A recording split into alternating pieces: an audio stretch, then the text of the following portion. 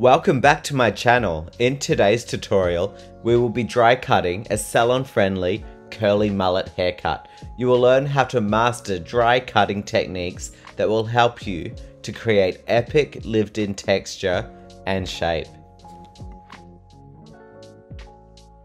We start the haircut taking horizontal sections above the ear and vertical sectioning behind the ear. Our cutting angle mirrors our section. We elevate our sections straight out from the head shape and point cut or club cut our first sections. We continue to take parallel sections. We direct our new guide slightly down to the previous using a low or no tension. We slightly over direct the sections behind the ear back to the previous, slowly increasing our length whilst activating texture and movement. We continued this process until we reach the curvature of the head, the parietal ridge, all the way back to the center of the occipital bone. I am using a wide tooth comb to minimize tension when taking sections.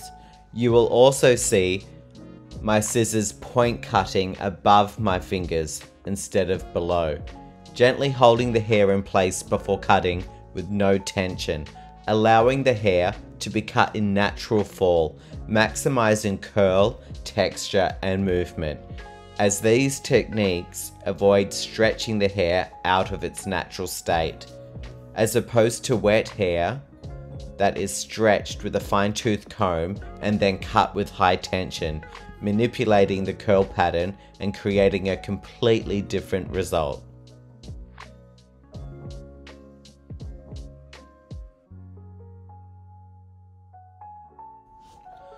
Once we reach the curvature of the head, the parietal ridge, all the way back to the occipital bone, this becomes our stationary guide for the top and back zones, where every new section is directed back, elevating slightly higher with every new section to continue maximizing texture and movement, maintaining maximum length in the top of the mullet haircut shape. We continue this process until we run out of hair, leading up to the center part sectioning.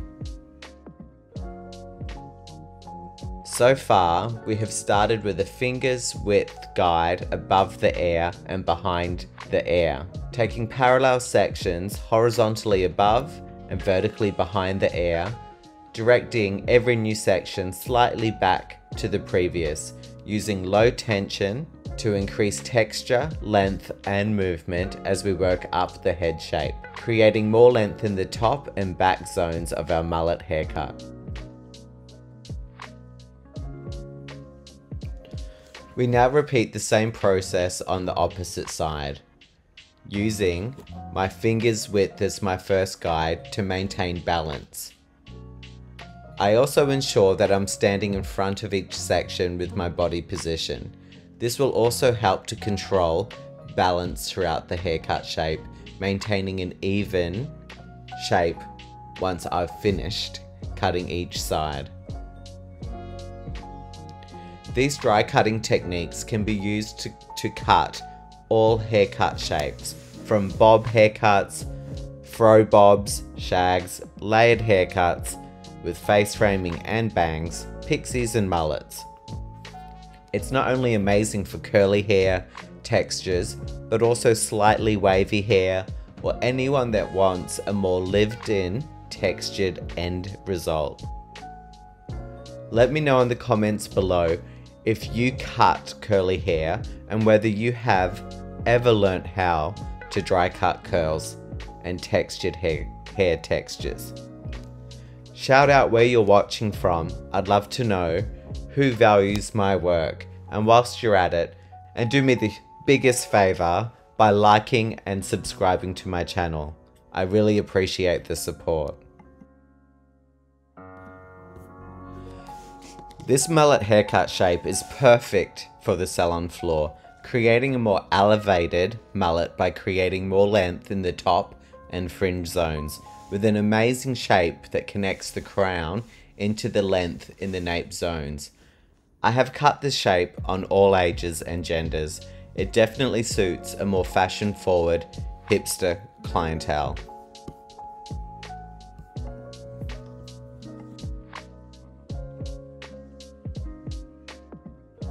If you would like to watch a more in-depth tutorial about dry cutting, be sure to watch my previous tutorial. You can find the link in the card above and also in the description below. You will learn how to dry cut a super edgy shag haircut. Whether the haircut is too edgy or the curls look too messy, there's a lot for you to learn and to unpack. Dry haircuts are also perfect for clients who like a more polished, perfectly styled, curled result. The point of these tutorials is to help you build the confidence with edgy, lived-in textures, as requests for these styles is only becoming more popular on the salon floor.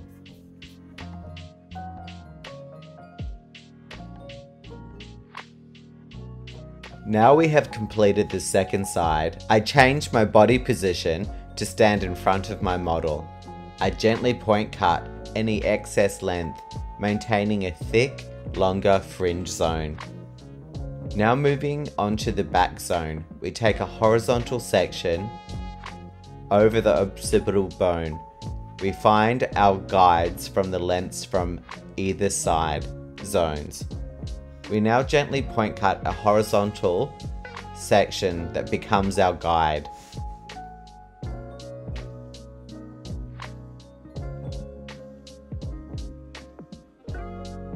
We now elevate the whole nape zone up to this guide and point cut. This becomes our mullet length in the back crown leading down to the nape.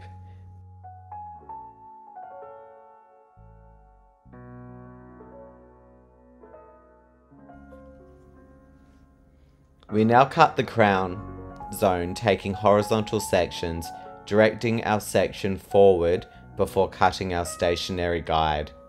We now over-direct the remaining sections up to this guide.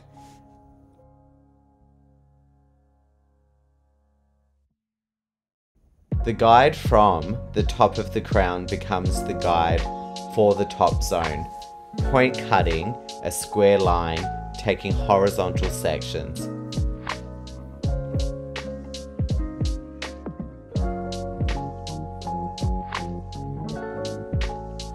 I take diagonal sections over the curvature of the head and gently point my slicing scissors into the mid-lengths and randomly throughout the section to create more blended texture and to refine my haircut shape.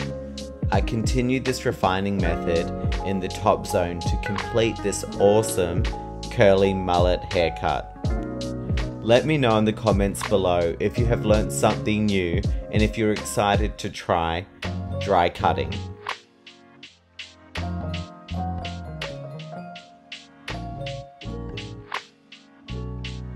If you're a hair cutting geek like I am, you'd be crazy not to want to learn how to dry cut. It's an incredible tool that you can combine with your wet precision work. I use a light sea salt spray and the diffuse dryer to complete this mullet haircut. This is my take on a modern shaggy mullet haircut. If you liked this tutorial, don't forget to like and subscribe, and be sure to watch this one next.